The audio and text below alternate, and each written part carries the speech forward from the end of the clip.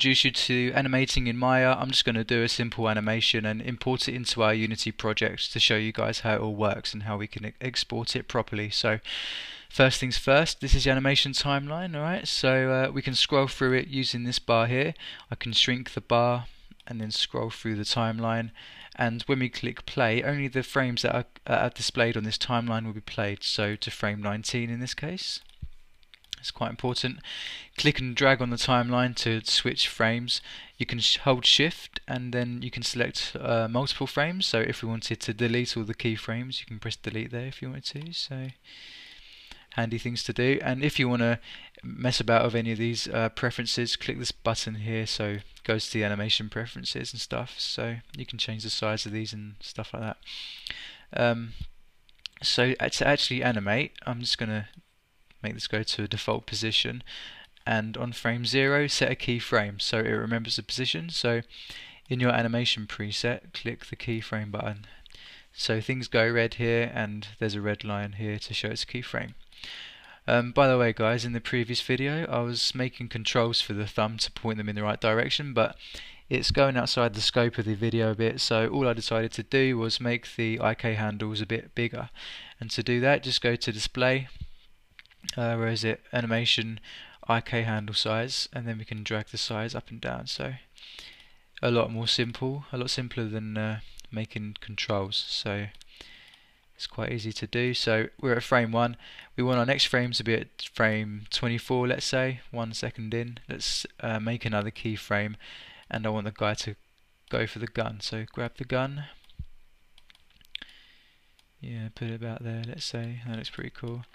So as we scroll through, yeah, it transitions between the keyframes. So again, let's go to frame 48, set another keyframe, and go back to the position he was in before. So I've gone off track a bit there. That'll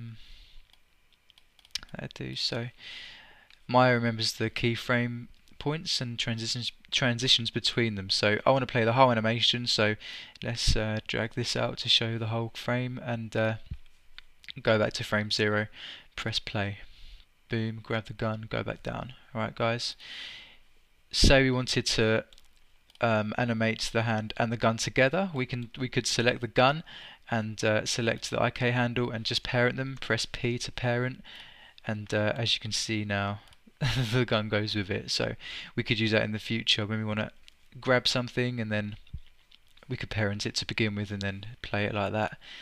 Nice little tricks. So let's double check it's not, go back a few times. Okay, so right, that's our animation.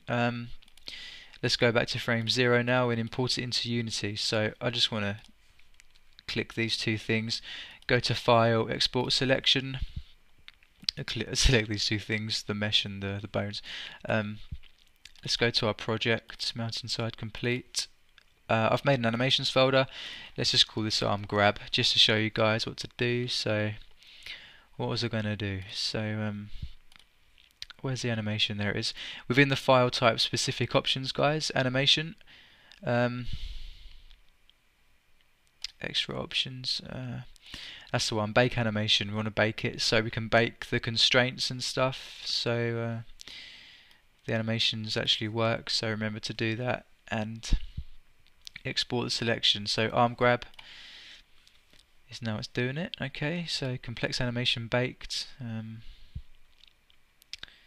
that's fine, everything will work well I think. So here it is in Maya, Unity, sorry, and as you can see I can set up some animations here.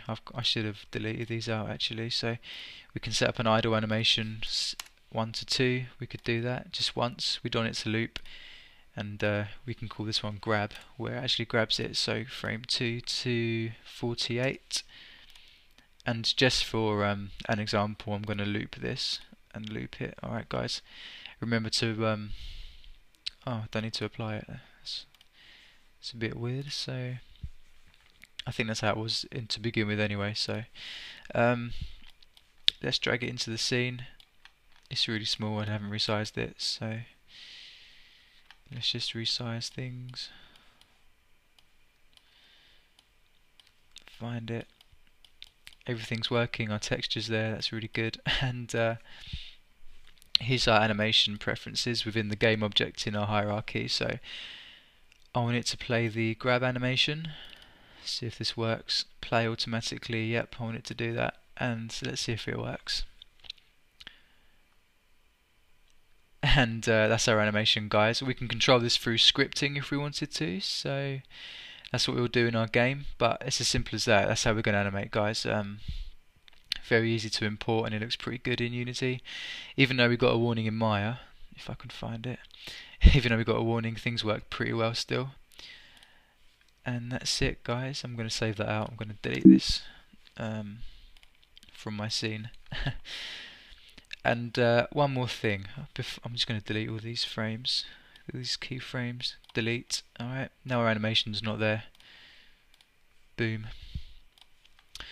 Just a little tip I want to show you guys. Say we want to put the arm in this position, but I don't like the way this is bending. What we can do is select the mesh and then go to our paint skin weights tool, and then as we paint, the actual thing will deform in real time, so we know what it looks like in this position. So I should have opened the attributes, but I'll do that now.